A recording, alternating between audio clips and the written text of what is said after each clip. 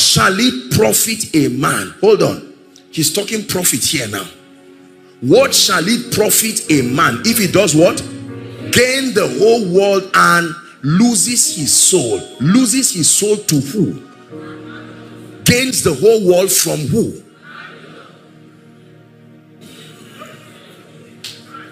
I will show you that there is a transaction that this woman does that you don't pay with money. You pay with your soul.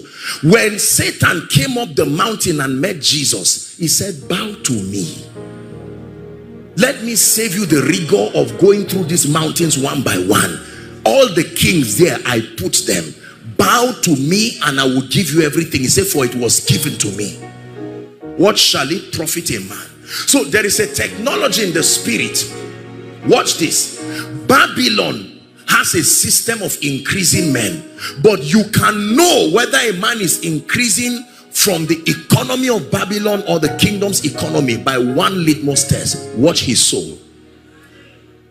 If your soul dies as your wealth grows, there is a fraternity, because Babylon has an assignment to extract away your soul in exchange for things. Please hear what I'm teaching you tonight. Are we together? You were a prayer warrior before the business came, but the business came and was so constructed in a way that you can't pray again. So your prayer life is going down, but your wealth is increasing. An exchange has happened in the realm of the spirit.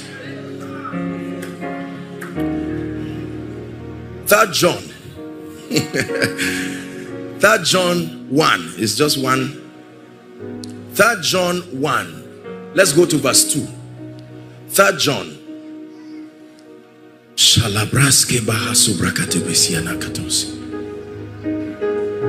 Popular scripture. Now it will make sense to you. Ready to read it? 1, 2, read.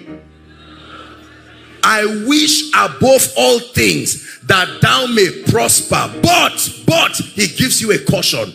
Make sure that your prosperity is also even as your soul prospers. This is what the devil will never give you. That I prosper and my soul still prospers. The devil says, no way, choose one. Now there is a generation that is saying we will not choose one. That's where the battle is. This is why this meeting tonight is here. It has never been that you can choose wealth and your soul too. You have to choose one. Choose to be blessed, and then your soul goes in exchange as the collateral for your wealth, or the souls of your children. You have to give something. And now here comes a group of people who say, I will prosper, but even as my soul.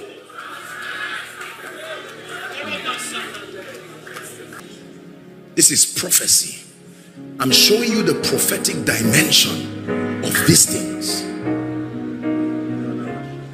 I know your grandfather was rich, but at the exchange of what? Are we together? That he will not hear the sound of the name of Jesus in the corridors of his house. And you come as a very zealous graduate. I love Jesus, but I want to prosper. And Babylon says, no. We control this economy. Based on what? I will rise to become a manager and will not sleep with anybody on the way. They say, no, it's not done that way.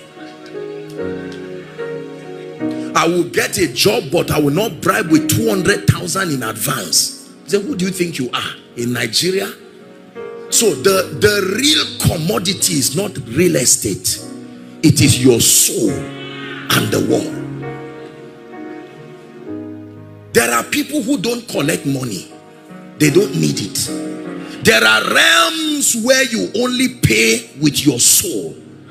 The receipt writes paid with your soul.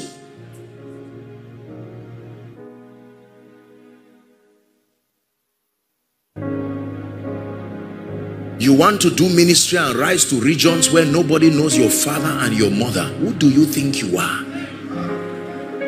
You want to build a church and you don't come and bow to us? We. They know themselves. They are all around the world.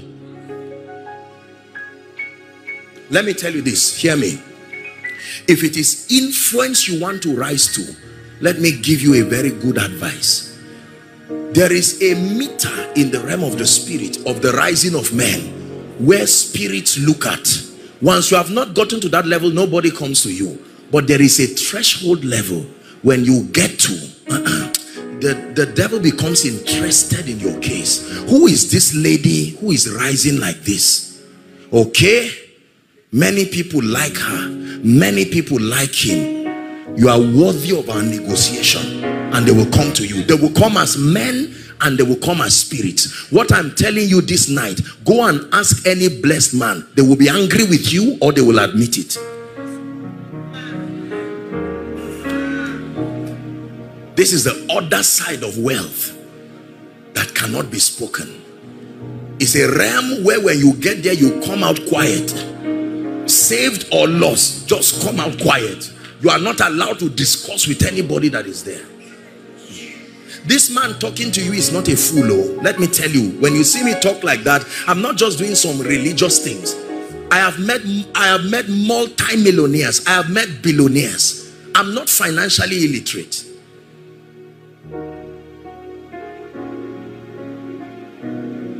I'm about to share with you my testimony. It is true that no man can rise unassisted. It is true that there are realms that are within the power and the will of men to stretch to.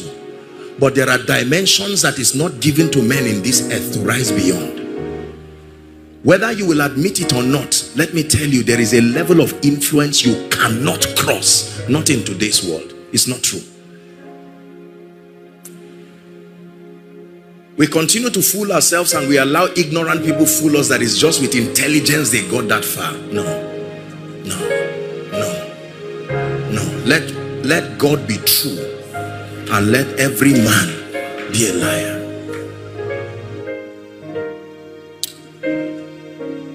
In 2007, until then, I had not taken the issue of finance seriously. I took anointing, God, ministry, and all of these things. Please listen. Am I wasting your time? Please, this night, your heart, this thing you are seeing, some of you are sitting here for the sake of your children. What I'm teaching you, I've already gotten it all. I've gotten it for myself.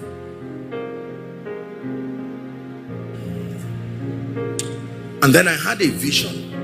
In that vision, a man of God in this nation, I was before him.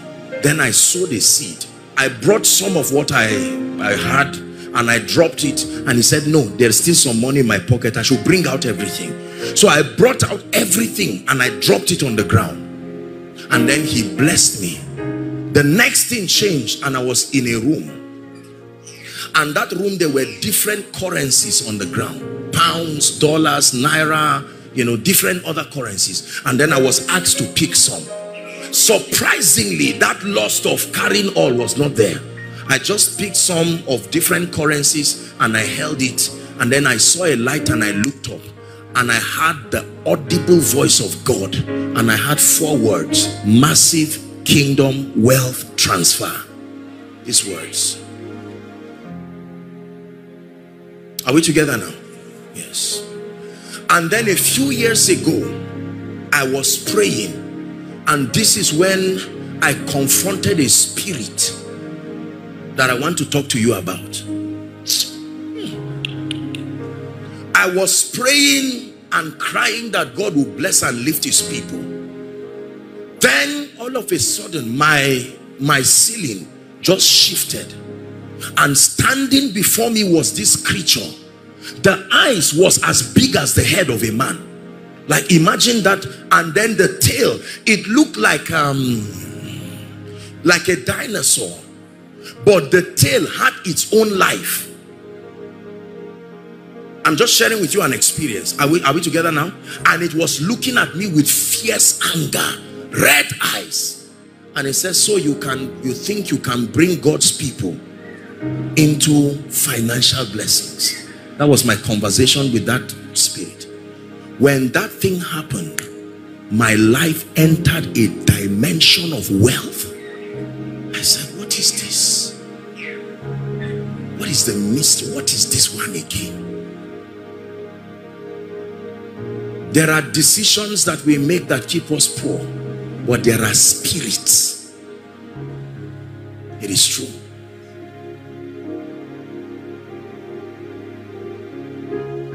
Are we together? This is what he's looking for. Your soul. Not your money. Not your bank account. You've heard the popular statement that they sold their souls to the devil. It's not a lie, and it's not a proverb. It is true. You don't sell your soul to the devil by meeting him and say, devil, take. No. If you intend to rise to a level where you become one who is a pillar for the coming revival, you can learn about prayer, you can learn about fasting. If you miss this lecture, you will pay for it, I guarantee you.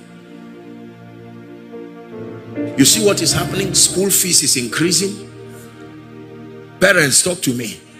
House rent, land. We were having a discussion at lunch with pastor and his wife, and he was telling me of the price for one plot of land in this your area. I said, that's why people are angry. You see someone talking to himself alone and just moving and is angry, and you say, are you okay? Why will I be okay? You know, all that kind of thing. I mean, you see it happen. People talk on the streets even when they are sleeping. That's how far depression can go when you reconfigure a human being to become something else. The concentration of members is less than 10 minutes. If they give you 10 minutes, their mind, they are looking at you, but they are not there again. Let me tell you the truth. I'm not just trying to make you laugh. These are serious issues. The top 3 reasons statistically confirmed why marriages fail. Number 1 is money and money related issues. Number 2, intimacy issues. Number 3, issues of in-laws and external influences. Money. Again, this money thing.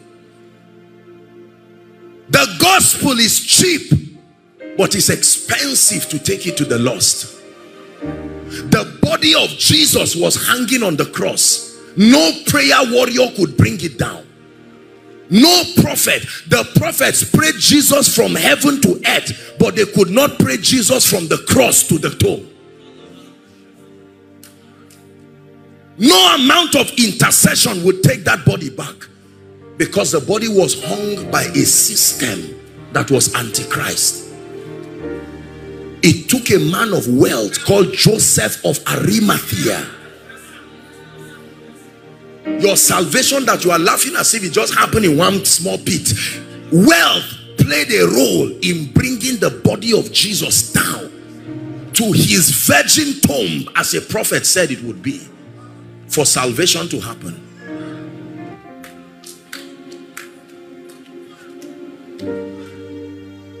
Are we together now?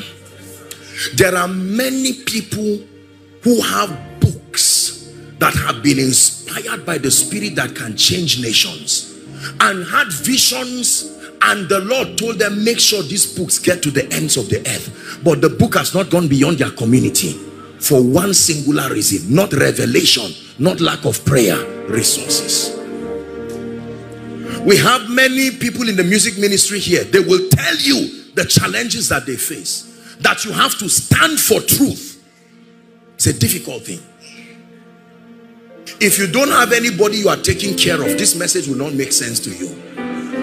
The average person in Nigeria has at least 3 or 4 people depending on your obedience to God's principles to eat. Some of them are our parents. Where will I start teaching my father mystery of this and wealth, and will he learn? And yet you are connected to them by blood. You cannot leave them that way.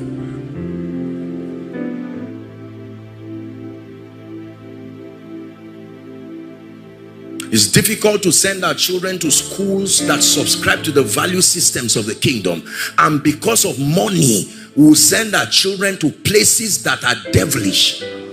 The person teaching them does not have, I mean, you leave your children well cultured, they return back like cultists, because they were under the, and because you too, you are busy looking for money. When they come back, you are asleep.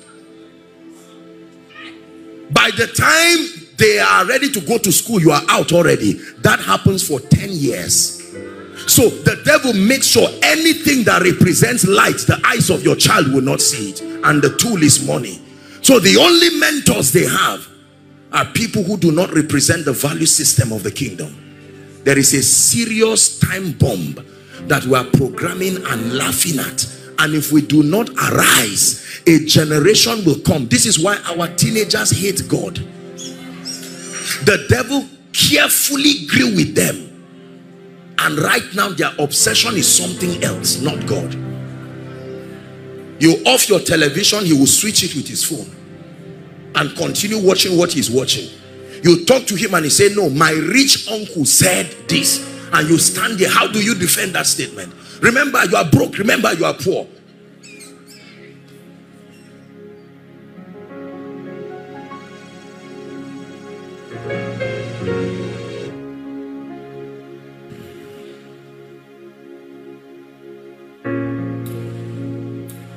I was told about how much these people invest in sound just to have a concert. I couldn't believe it. I don't know how many houses you buy with that money. Is that true?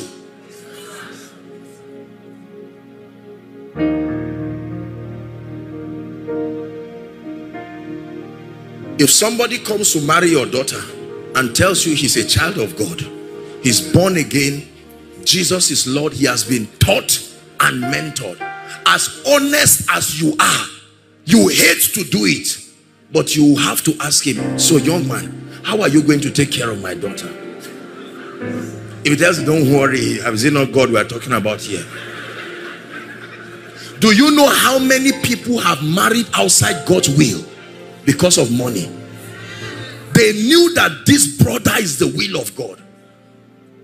But they said, you know how life is. I mean, this is not my fault. They even explained to him and said, we know we are supposed to be together, but the reality is I can't. You didn't try for me, so I have to just get another person. And on the wedding day, she's smiling. Will you take this person? Yes, I do. She knows she's in trouble, but the family is depending on that as a breakthrough.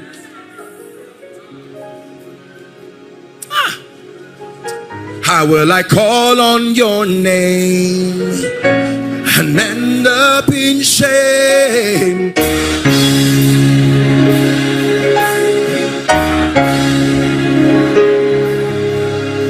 How will I bow down before you and then bow down before a man?